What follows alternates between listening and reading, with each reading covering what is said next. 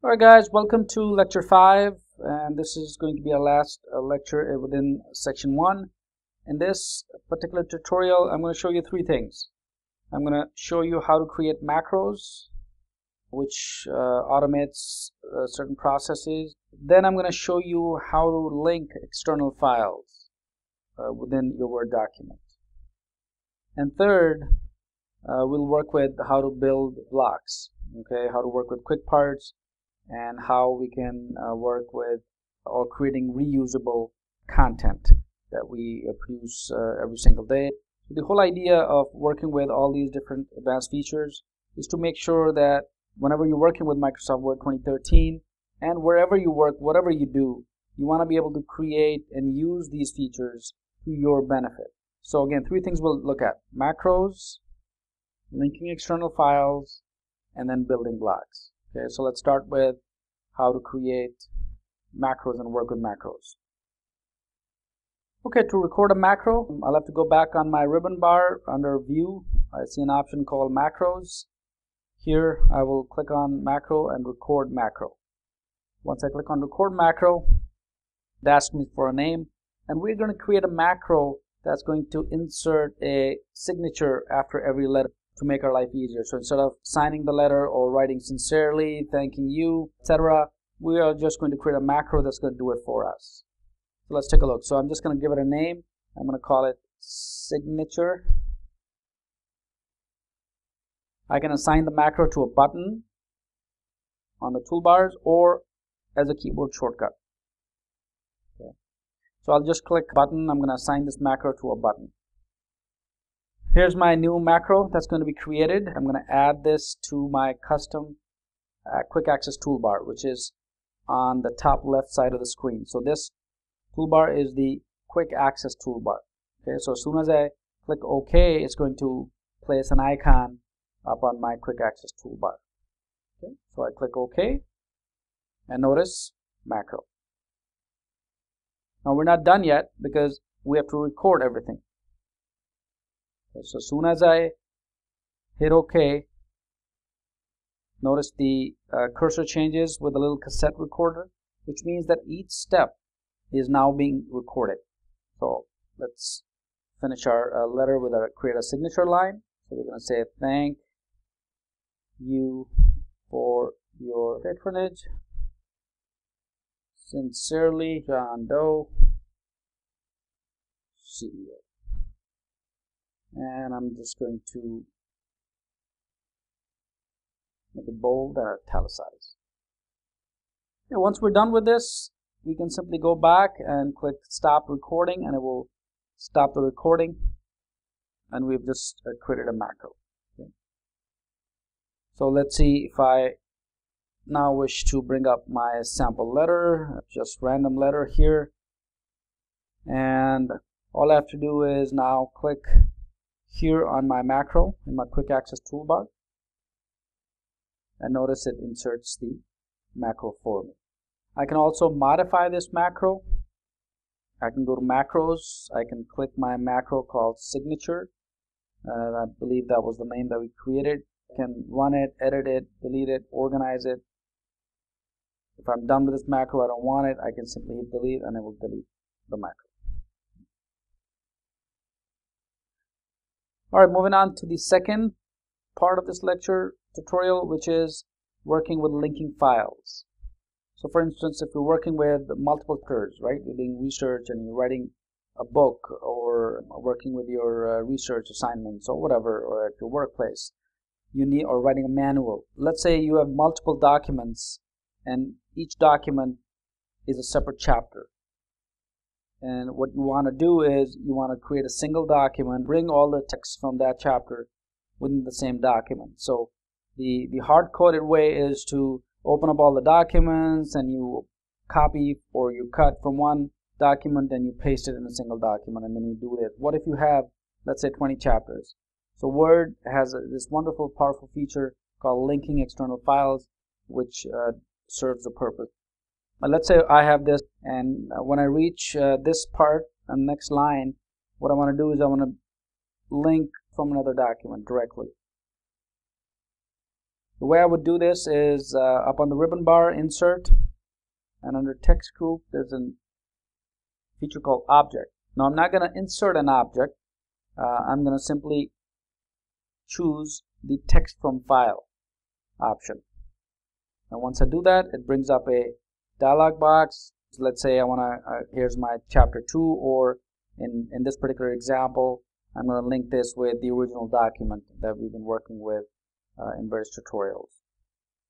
So all I have to do is just highlight document, click insert, and it inserts the text for me.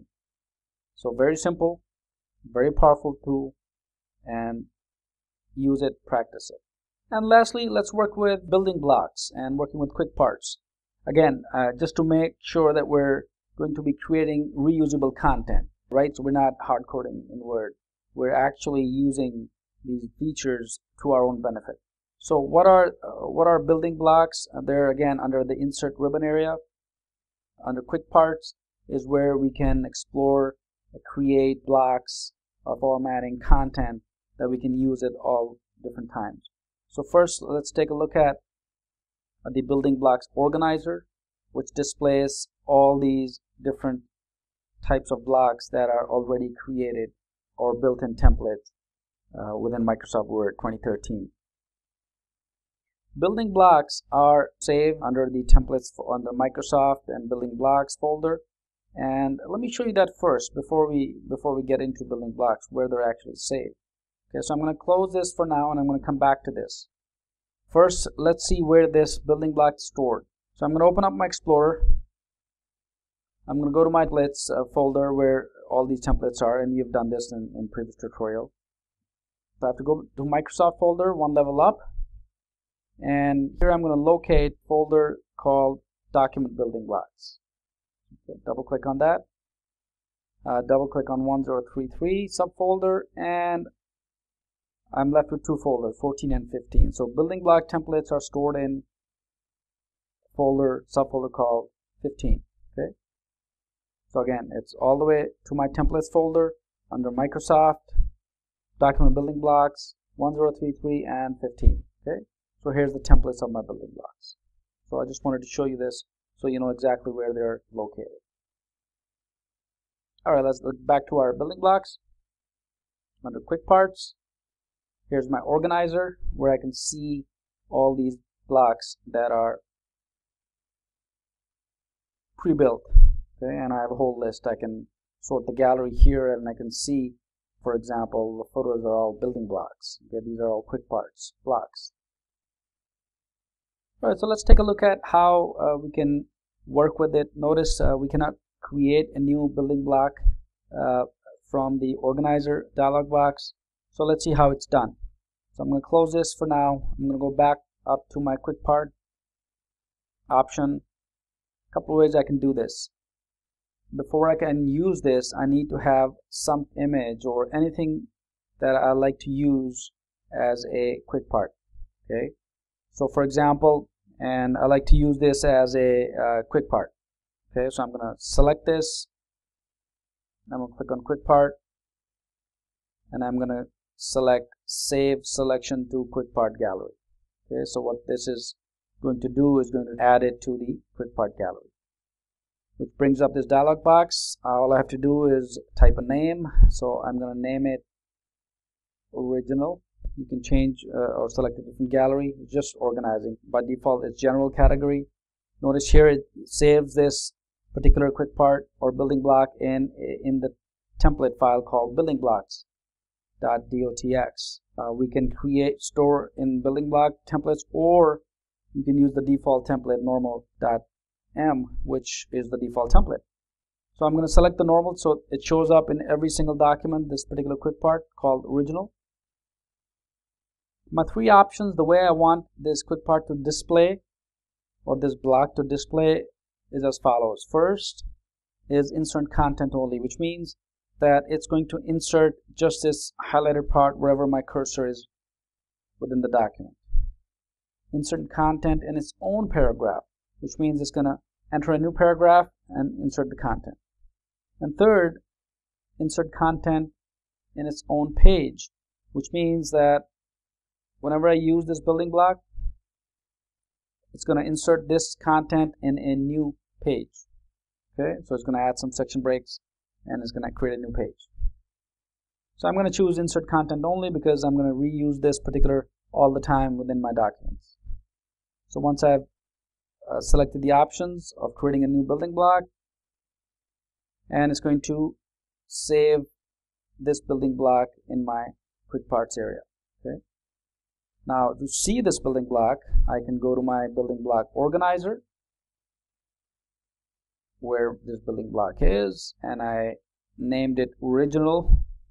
Okay, it shows me the preview also. You can edit the properties, which brings me back to the same dialog box that I earlier used to create this. Okay, and I can reuse this whatever I want. I can create a building block.